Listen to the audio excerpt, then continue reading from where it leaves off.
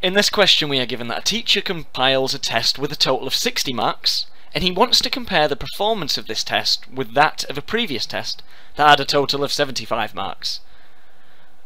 Now, to convert the marks out of 60 to the marks out of 70, he should multiply by what? So the question is asking us to find the multiplier we would need to multiply a mark out of 60 by to get the equivalent to a mark out of 75.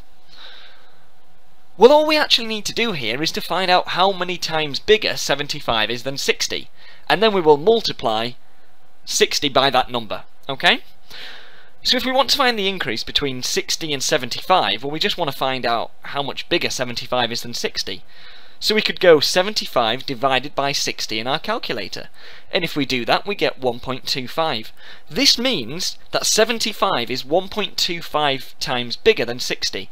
So what we need to do is multiply our mark out of 60 by 1.25, and we will get the equivalent mark if it were out of 75. So the answer to this question is 1.25.